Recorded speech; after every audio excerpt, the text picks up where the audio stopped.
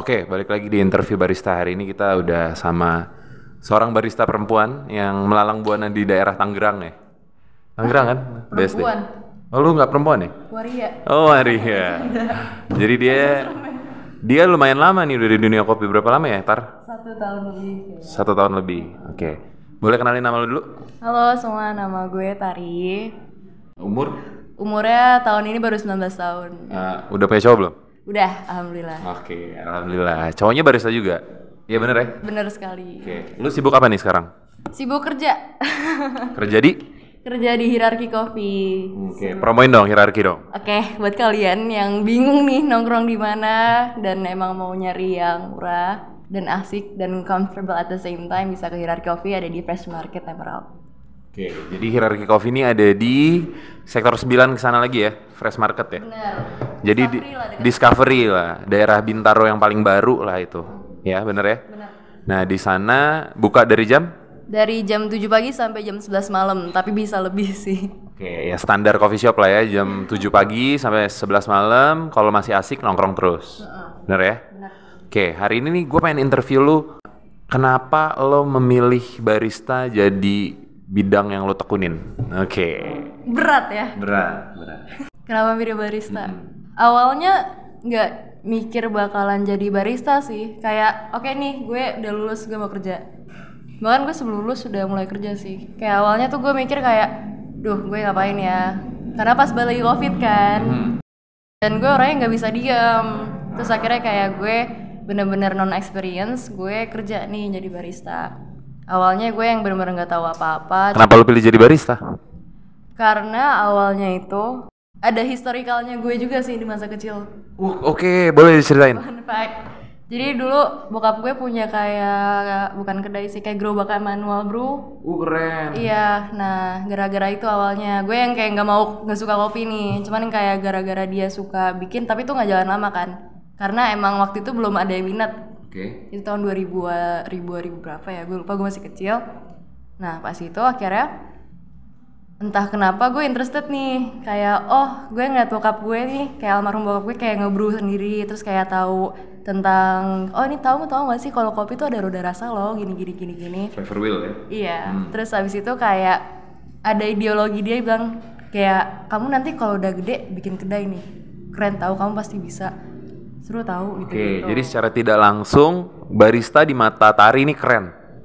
Cara nggak langsung enggak sih. Hah, kok gitu? Awalnya gue mikir kayak kalau misalnya pertama kali Perlu tertarik sama kopi jadi barista karena keren dong berarti. Gila, barista men. keren Gitu. banget sih, parah. Jadi kayak awalnya gue tertarik untuk jadi barista nih, lebih ke kayak gue tuh pengennya tahu ilmunya doang nih. Gue nggak mikir Tentang kopi. Iya. Oke. Tapi kan ternyata emang nyatanya tuh kan barista luas ya, kopi apalagi kan. Lo nggak cuman kayak ilmu dari A sampai Z, kayak banyak alfabet lain yang lo belum tahu gitu. Iya, benar. Dan itu jadi pemacuan gue. Akhirnya lu sangat tertarik nih di dunia ini karena lu makin ternyata nggak cuma kopi yang gue pelajarin dari coffee shop, ada bisnisnya juga, ada marketingnya juga, bergaulnya juga dan lain-lain gitu ya. Luas sih lebih tepatnya. Oke. Nah, selama lo di kopi ini, kira-kira pengalaman apa nih yang paling lo inget banget? Selama gue di kopi, pengalaman yang gue inget lebih ke tempat kerja gue yang kedua. Oke, tempat kerja kedua. Boleh disebut nggak tuh? Boleh. Boleh, apa tuh? Namanya Dinasti Kopi. Oh, Dinasti Kopi. Tahu gue, tahu. Gimana? Itu di daerah BSD. Nah, itu tempat kerja gue itu kayak bener-bener yang di mana tuh gue belajar banget nih tentang kopi. Oke. Dari espresso, manual brew dan lain-lain gitu. Oke. Karena untungnya gue dapet mentor dan itu head bar gue, dan dia tuh yang bener-bener kayak nggak pelit ilmu dan bener-bener yang kayak ngecer kayak ayo belajar. Akhirnya yang kayak membuat gue ikut fun brewing nih. Oke. Fun brewing itu kompetisi Brewing yang seneng-seneng. yang senang-senang. Oke, yang fun, yang nggak terlalu serius. Iya, Tapi buat nama lo naik juga ya sebagai barista ya. Iya sih, benar sih. Cuman kayak di situ gue nyari pengalaman yang, karena gue nggak pernah nih ikut lomba sebesar atau sekecil apapun gitu. Oke. Jadi gue mikir kayak gue ikut aja kali ya sekalian pengalaman. Nah akhirnya di situ tuh 2 minggu full gue belajar manual brew dari aeropress, flat bottom dan lain-lain. Akhirnya pas gue ikut lomba itu jauh banget di Rangkas Bitung. Oke, benar Rangkas Bitung. Di Rangkas akhirnya kayak ya udah nih sana. Nah dari si Dinasti Kopi ini sih gue bener-bener ngerasa kayak gue dapet ilmu, dapet tahu nih sistem kayak gimana sih gitu loh, kayak nyatanya tuh lo jadi barista tuh pasti ada aja gitu loh. Oke. Jadi basically sebenarnya Tarry ini terbentuk di dinasti kopi ya. Bisa dibilang ya. Oke, jadi di dinasti lo diajarin semuanya. Susah nggak sih Tar belajar kopi tuh? Susah. Kenapa? Susahnya di bagian mana? Oke, start dari mana buat anak-anak baru nih? Start dari mana? Susahnya itu awalnya pertama kali lo masuk jadi barista pasti lo nggak expect kayak oh ya udah nih gue bikin kopi dengan sesuai ingredients-nya lah istilahnya. SOP lah ya. SOP-nya. Tapi ternyata tidak. Oke. Ternyata banyak banget kayak lo tuh harus tahu konsisten rasa untuk kopi lo tuh seperti apa. Lo harus pentingin nih kualitas. Variabelnya banyak ternyata ya. Iya banyak banget dan kayak ya itu yang gue bilang tadi nggak cuma A sampai Z doang, kayak banyak banget hal yang perlu lo pelajarin apalagi di sebuah bidang barista lah ya. Gitu. Pertama yang lo pelajarin apa? Manual brewing dulu kah atau pengoperasian mesin atau langsung espresso kah atau gimana? Pertama apa? Wah dulu gue pulling shoot anjir. Apa tuh? Jadi gue bikin espresso seember buat ke gerai gitu deh, ke gerai usaha franchise. Oke. Nah udah akhirnya dari situ tuh oh mesin kayak gini ya. Oke. Waktu itu gue pakai mesin Black Eagle. Waduh, mesin mewah tuh ya. Ngegemper pulling shoot tuh. Oke. Kasian kan ya. Terus akhirnya kayak ya udah, nah dari situ awalnya gue ditaruh di pulling shoot, terus akhirnya kayak udah nih mulai ke kasir oh kayak gini, upselling lah, inilah itulah. Akhirnya gue ke espresso, belajar kalibrasi dari grain size, terus kayak dosnya, yieldnya berapa, dapat kayak gini seperti apa gitu. Itu awal-awal banget sih. Banyak orang yang bingung masalah, Kak gue udah bikin nih espresso, gue udah bisa nih kalibrasi, gue udah tahu nih rasio-rasionya, gue udah hafal teorinya. Tapi rasa seperti apa sih sebenarnya yang mesti gue dapetin tuh gimana caranya ya? Lo belajar, maksudnya di titik apa lo ngerasa kayak akhirnya lo bisa memetakan rasa espresso gitu? Menurut gue untuk memetakan ya. Jadi kayak setelah berapa lama nih, jadi lo mulai kayak pede gitu, oh ini espresso yang bener tuh gini. Berapa lamanya sih gue nggak tahu ya. Cuman kayak seiring berjalannya waktu untuk lo kalibrasi atau untuk mengetahui espresso yang bagus atau tidaknya untuk disajikan itu tergantung dari beansnya yang lo pakai, yang lo punya karakter beans lo tuh seperti apa, terus kayak dari mana, terus kayak dia itu di roasting seperti apa, bagaimana. Jadi lo udah belajar sedalam itu ya Tar ya? Alhamdulillah ya. Di espresso.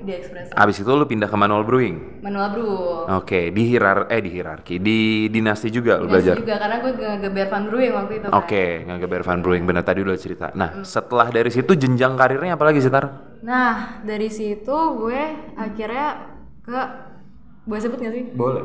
Ke Maika. Nah, di Maika ini gue jadi part-time marketing sama part-time barista. Nah, berarti ada lagi nih bidang kerjaan baru nih di barista nih, bukan cuman barista doang, tapi ada juga apa tadi? Marketing. Terus? Nah, di Maika ini gue belajar marketing nih dari owner gue. Dia ngajarin kayak kamu tuh harus tahu SWOT tuh kayak apa, kayak gimana-gimananya. Nah, kayak lo tuh awareness-nya tuh apa, kayak gimana, terus kayak lo bisa ngasih apa sih ke customer lo, kayak gini, dari customer service lo, terus kualitas produk dan lain-lain gitu loh. Nah akhirnya di situ tuh gue belajar marketing. Nah buat misalnya adik-adik nih yang di bawah umur lo yang masih SMA, yang pengen jadi barista, yang punya cita-cita jadi barista, lo punya wejangan nggak sih? Wejangan apa sih nama lainnya, apa sih wejangan? Wejangan apa sih? Apa itu apa? Nasihat, bener, ada nasihat nggak? Karena gini dulu deh, menurut lo barista bisa buat jadi mimpi nggak buat mereka? Bisa kok. Bisa. Karena gini loh, asalkan lo berprinsip di mana kayak oke, gue kerja dari A, tapi kalau misalkan gue pindah ke tempat B, gue harus nge-improve diri gue sendiri. Jadi kayak setiap lo pindah, iya harus ada perkembangan. Jadi barista cuan nggak sih? Jadi barista cuan tergantung perusahaannya.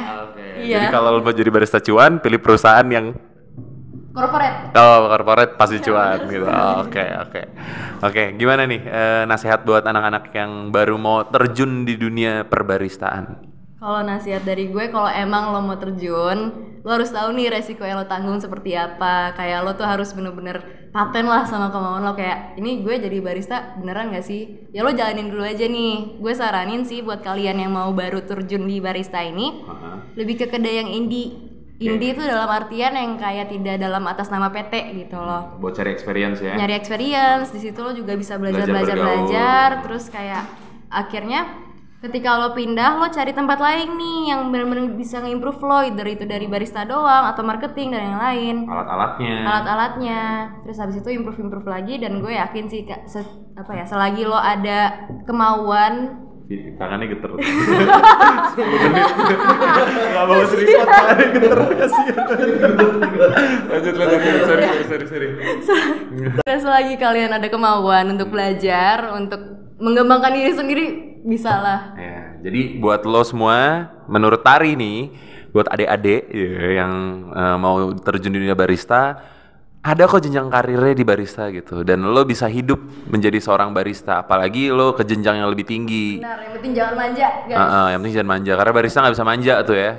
Lo ngepel, nyapu, semua lo lakuin. Buset, semuanya. Nyuci piring, bersihin toilet, lihat tai orang belum di flush kan. Wah, itu benar. Oke. Gak enak kok, cuman enak. Nah, kalau emang lo passionate banget, ya itu harga yang mesti lo bayar kalau jadi barista. Cuman kalau lo serius banget, barista bisa jadi kerjaan buat seumur hidup ya? Bisa. Ketika lo jadi barista, lo bisa kemana-mana sih menurut gue, tergantung perusahaan yang lo ambil. Start dari barista, bisa di dunia F&B banyak banget yang bisa lo lakuin gitu. Oke, kalau gitu. Udah itu aja ya, Tar ya. Thank you banget nih udah mau. Thank you banget loh. Iya. Oh, tenang. Iya. Thank you banget ya udah mau di interview ya. Oke deh, thank you banget ya. Next kita bakalan interview lagi sama barista-barista lainnya. Terus juga nih, lo boleh request nih, siapa nih yang pengen di interview nih? Ya, kan Tari udah nih. Kalau lo ada barista ini dong kak, gitu. Boleh lo komen gitu. Perlu pakai subscribe gitu sih. Boleh gitu. Nggak perlu ya. Follow, like gitu. Komen, subscribe. Nah, itulah pokoknya. Agak geli ya. Oke. Thank you banget. Saksikan konten selanjutnya gitu ya. Dadah. Oke.